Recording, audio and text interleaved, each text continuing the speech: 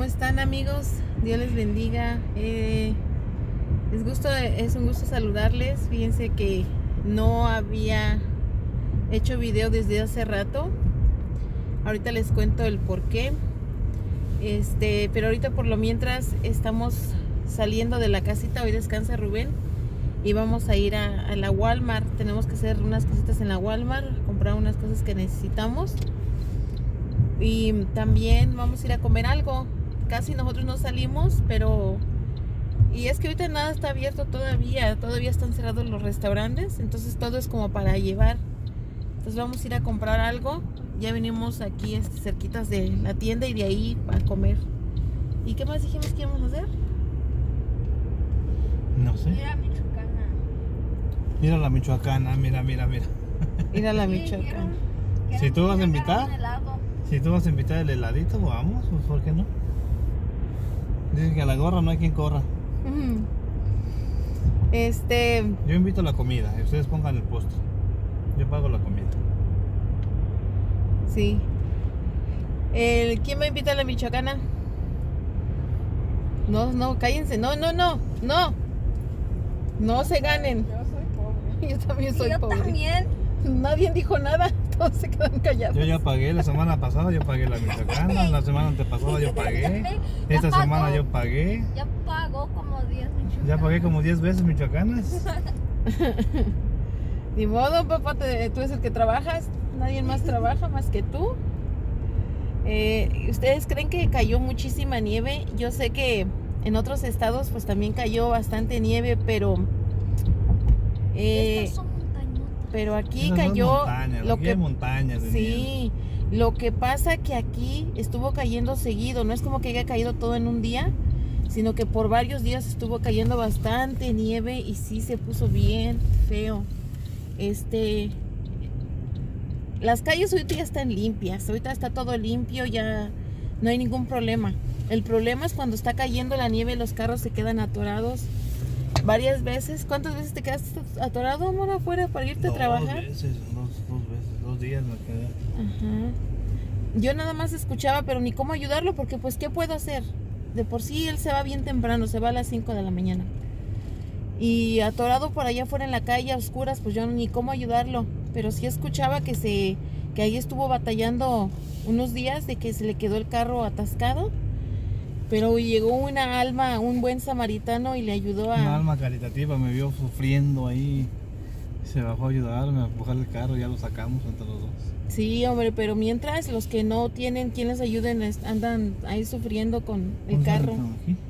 Exit only aquí. Sí, no, vete a la... No, sí, es la entrada hacia allá. Pero vamos a entrar a la tienda y ahorita seguimos platicando. Vamos a... Ya pagué el favor. Ah, sí, de eso, de que se quedó atorado. Y al otro día, Rubén, cuéntales pues. No, tú cuéntales. Pues tú. Me dice Adri que tienes una carisma tú, que eres bien chistoso. Sí, ándale. qué carisma. Ándale, cuenta tú. ¿Quién sabe el chisme? Cuéntales el chisme. Nada más que regresé el favor que me hicieron. ¿Cómo Me fue? quedé atascado yo ahí y alguien fue y me ayudó a mí. Ajá. Y el otro día que me fui a trabajar, ya me iba y también vi a una señora ahí con su carro atascado en la nieve y no podía salir. Y ya me había pasado, pero Te remordió la conciencia. Sí, me acordé de que así como a mí me ayudaron, pues yo también tenía que ayudar y me regresé. Y sí, pues ahí le dije a la señora que se subiera a su carro y que yo la empujaba. Y ahí también le batallamos un rato sacando el carro, pero igual lo sacamos ya. Y no, pues la señora estaba bien agradecida conmigo, la señora, de que la saqué del apuro, sí. Me dijo que tenga un buen día, señor, muchas gracias. ¿A dónde, mija? Y es que lo que pasa, amigos, que de verdad yo soy de las que pienso que... Pues porque la entrada es aquí, mamajita. Tío, hay entradas de los dos lados. Ahí decía exit only. ¿Aquí qué dice? Pues sí, es lo que estoy viendo. Pero la otro lado. Los dos lados tienen entrada, nada más que una puerta es de entrada y otra puerta es de salida. Se acaba de entrar. Pero sí, entonces, si hay entrada allá, entonces vamos para allá. Porque van a buscar las cosas para... de comida, ¿no? Sí. Aquí no. Sí, no queremos de ropa. No llevamos prisa. Pues sí, no tenemos prisa. Bueno, les estaba platicando Vienen en un carro último modelo, vienen con calefacción. Con un chofer, ¿no? En el chofer, o sea, ¿qué más se pide la vida, verdad? Botana, agüita. ¿Qué, papi? ¿Cuál prisa? Y papá, parece el carro está viejito. No, el carro no está viejito. El carro está nuevecito, el viejito es el chofer. El chofer es el viejito, yo. El carro está nuevecito, el viejito es el driver. Y les digo que lo que pasa que, antes de que se me olvide, le digo a Rubén que si nosotros, como, ¿verdad? Nosotros los humanos, si nos ayudáramos entre todos, seríamos un mundo diferente. Había detrás de la señora ya un señor que nada más la estaba viendo, cómo estaba ahí ella batallando con el carro. Nunca se bajó. Pero nunca se bajó, sino que Rubén nunca llegó. Se bajó a tratar de ayudarla. Ajá. Ahí estaba. Y no, es que quién se va a arriesgar, a verdad, también. Sí, pues me metí. Te estabas arriesgando que te quedaras atorado tú también. No, yo no, porque no me bajé yo. El carro lo parqué en la calle. Oh, y me que bajé ya yo, estaba pero limpia la calle. Sí, la calle estaba limpia, pero sí metí mis patas hasta las rodillas de nieve. Pues sí. Pero por lo mientras, ¿ahí a poco así? Ahí venía dentro de ese callejón así tan lleno de nieve. De un lado estaba bien lleno ¿Cómo se le ocurrió a la señora meterse en ese callejón? Pues? Y no, pues ya no pudo salir. Pues ahí se parquean. Ya no pudo salir. Y ahí pues hasta acá era la nieve, me llegaba hasta acá y luego como le daba al carro, pues todo me salpicó, pues acabé todo bañado. Pero pues me sentí contento de haberle ayudado. Sí, es la mejor satisfacción de ayudar a alguien. Ya cuando vi que se salió y que me dijo, gracias, ya me fui yo todo mojado, pero me fui contento de haberle ayudado. Ok, vamos a entrar a la tienda. Ven, papá. Ya ahorita está, no sé si alcanzo a ver el local desde aquí. Ya vinimos a comprar algo para comer, se bajó Rubén, pero la verdad es que ya se tardó un poquito, ya muchito, ya se tardó. Vinimos aquí a agarrar lo que es comida china.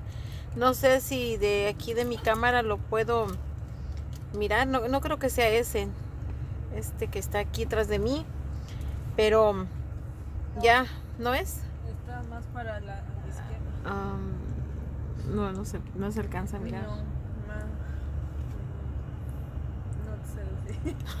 Es que tu cámara está invertida, entonces no. Ay, no. Wait, a ver. Ya más para mi lado. ¿Más de tu lado para allá? Ajá. Si yo dije la izquierda, ¿no? Sí, no sé, pero no, como quiera no se alcanza a mirar dónde está metido Rubén. Venimos a traer la comida china y vamos a ir al buffet, pero le digo que sentí feo, le digo mejor vamos a venir otro día cuando vengamos con la nani. Pues ahorita la nani está trabajando. Le digo, vamos a comprar nada más algo y nos lo llevamos para la casa. Me gusta mucho ese buffet porque tienen mucho cuidado, usan guantes, la gente no se puede parar a servirse sin cubrebocas, y cuando te sirves, toda la gente que agarre las cucharas se tiene que poner guantes, se ponen desinfectante, ¿verdad, Viri? Primero usan desinfectante y luego se ponen guantes y ya pueden agarrar las cucharas, y toda la gente está desinfectando las mesas y desinfecta pues el aire.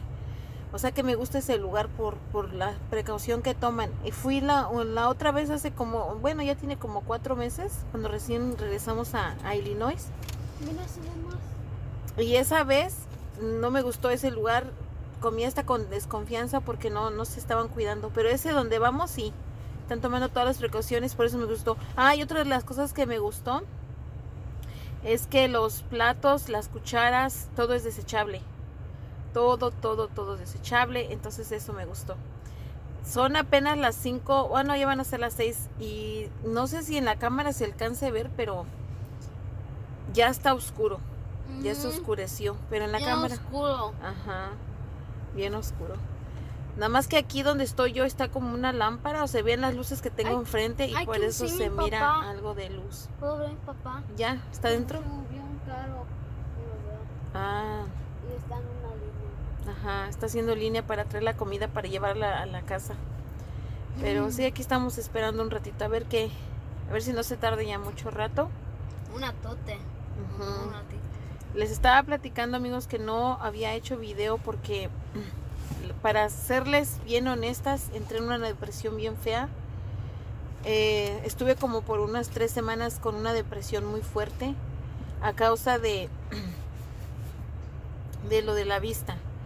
Eso fue algo bien, de verdad bien feo, no se lo deseo a nadie, pero cuando te vienen esas depresiones es ganas de llorar. Me han pasado muchas cosas, me pasaron muchísimas cosas en ese tiempo, a la misma vez que yo ya estaba un poquito con la depresión por lo de la vista. Son como que temporadas que a mí me da esto, entonces ya estaba yo pasando por esta situación de la vista y más aparte me sucedieron otro par de cositas que me tumbaron. Entonces era de llorar, de verdad me la pasaba llorando, llorando, llorando. Me llegaron a mi mente cosas bien feas. De hecho, en una ocasión tuve que hablarle a mi hermana que viniera rápido a la casa porque me sentía bien mal.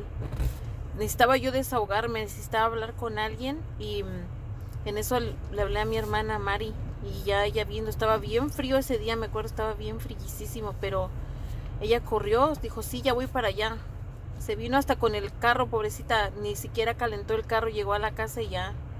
Pues me desahogué con ella, le dije todo lo que sentía, ya pues, me regañó un poquito porque pues yo le dije todo lo que yo sentía y a la misma vez pues, pues me regañó por las cosas que se me estaban viniendo a la mente. Entonces me fue de mucha ayuda hablar con mi hermana, nos abrazamos, lloramos y pues por lo mismo de que pues es mi hermana, ella pues se siente mal, ¿verdad? Por lo que yo estaba pasando, lloró conmigo y me dio consejos. Así de que sí, amigos, la pasé bien mal. Gracias a Dios me pude recuperar, gracias a Dios. Yo creo que no hay mejor medicina que el llorar. Y pues créanme que de verdad le oré a Dios y le pedí, le dije y le dije muchas cosas a Dios. Pero también me ayudó a mí a llorar bastante. Traía los ojos hinchadísimos, o sea, todos los días llorando, en noche, día, a cualquier hora yo me la pasaba llorando. Fue bien feo, de verdad fue un tiempo bien feo. Hablé con unas amigas, le conté, ¿verdad?, a una amiga por lo que estaba yo pasando y pues ahí lloró casi conmigo. A una hermana en Cristo que también es mi amiga, que yo le tengo muchísima confianza, también ahí lloró casi conmigo, me aconsejó. O sea, yo agradezco muchísimo a la gente que estuvo ahí conmigo y que me apoyó y que me escuchó, de verdad, muchísimo agradezco, porque es algo que cuando una persona te escucha, tú sientes que estás sintiendo tu dolor, tú sientes cuando ellos se ponen en tu lugar y ay, fue feo, fue difícil, pero ya, amigos, estamos aquí de regreso. Creo que siempre se los he dicho, el hacer para mí vlogs es como que un pasatiempo, como que es algo que a mí me apasiona y me evita de estar así pensando en tantas tonterías, porque no es fácil, amigos, vivir una vida en el que sabes que te estás quedando ciega y que tú tratas de hacer lo mejor de ti, pero no puedes porque ya sientes que este sentido te está fallando demasiado. Entonces ya cuando tú te das cuenta que ya entras en una desesperación tremenda. Bueno, en mi caso yo entro, me desespero, me enojo, me desquito hasta a veces con los niños, les grito porque de verdad entro en una desesperación. Yo sé que estoy mal, pero ustedes de verdad no sé si me van a entender esto que siento yo, esta frustración, el de no ver, el de a veces trato de hacer las cosas, hago las cosas a mi manera, todo lo hago yo, pero a mi ritmo, a mi tiempo, todo lo hago, pero conforme a como yo pueda. Yo no puedo andar a las carreras, no puedo lavar los trastes rapidísimo, porque no puedo hacer de comer rapidísimo. Tengo que hacer las cosas, pero a mi tiempo, a mi manera, a como yo pueda, pero lo hago. Nada más que a veces sí me frustra porque me desespero a no encontrar algo, no de encontrar una cuchara, me desespero a no encontrar algo en el refrigerador, me desespero a no encontrar algo en el closet, y ahí es donde me frustro y empiezo, pues honestamente, a maldecir, porque empiezo a decir maldita vista, esta maldita enfermedad, y empiezo a decir cosas así. Es lo que me toca vivir, y es cuando creo que empiezo con las depresiones. Pero pues les platico esto porque yo sé que hay gente aquí que me aprecia muchísimo y que me está viendo. Entonces yo por eso les platico pues esto que estoy pasando, ¿verdad? Pero sí, amigos, bueno, vamos a esperar a Rubén a que venga. Ya y ya que vino, venga ya para... llegó. Oh, ya dice que ya viene. Ya llegó mi esposito. Ay, Mi casi vida. mucho. Ay, no, están muy ocupados. Agárrame aquí. Están bien ocupados, muy ocupados. Ay, sí está pesadita la bolsa, ¿eh? Ya, mi amor. Déjame It quitar el has to bozal. be radio bien loud. Ay, nos dejaste con el radio a ¿Y todo qué? ¿No lo volumen. bajan? Pues yo no sé de dónde, no veo. No le subas. Nos van a dar copyright. La copyright. Luego ni es música buena. No, pura hombre, música. chafa. Nos hubieras dejado los temerarios Pues es el de radio. perdis. Es el radio. ¿Quieren música buena? Y les va. No, espérate. Ahí les va. Estoy grabando. Ok, amigos, ahorita llegamos a la casa y les enseñamos lo que compramos de comer. ¿Te tardaste, papá? Pues sí, pues está. Le da un gusto a Asher recibir a su amada madre.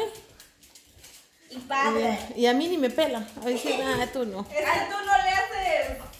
Mira, Che. Ya. Look, Che.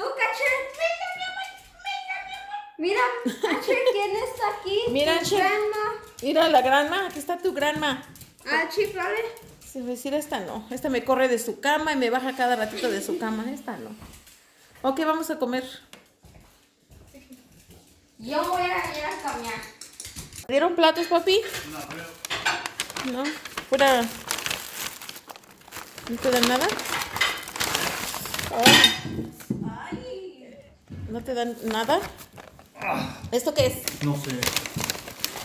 No. Gratis. Uy, está grande. Se me siente que está grande el bulto. Sí, mira. Dame un vasito. Y luego me gusta porque lo dan bien apretado. No hay prisa, papá. Sí hay prisa. Why? Lo quiero now. ¿Qué quieres?